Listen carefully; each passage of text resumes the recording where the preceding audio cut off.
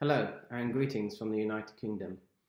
As this coronavirus crisis unfolds, many people on the front line, from healthcare workers to volunteers and shopfront owners, are finding themselves without the proper personal protective equipment.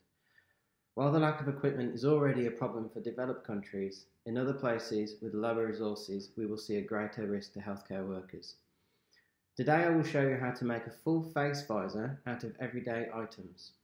All you will need is a 2-litre plastic container, a blade or scissors to cut with, a shoelace, a pen for marking, a hole punch and some everyday household tape.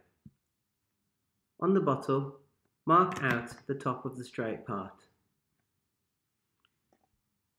Do the same on the bottom.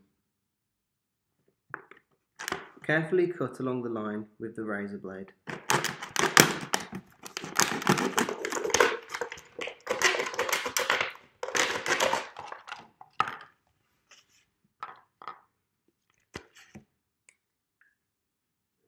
To avoid restricting your view, find the region with the gluey bit and draw a line along here.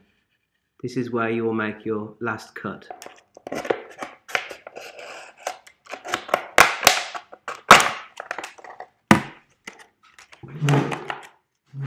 Seal off any sharp edges with the tape.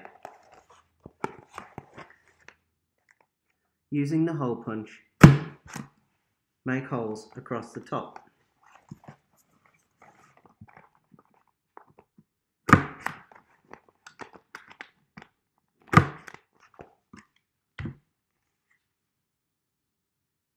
Thread the lace through the holes at the top.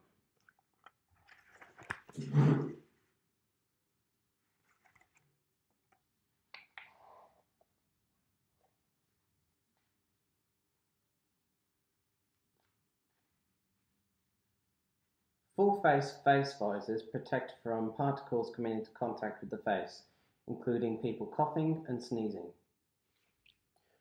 They also make room for standard masks, and if angled correctly, they won't create condensation and obstruct your view.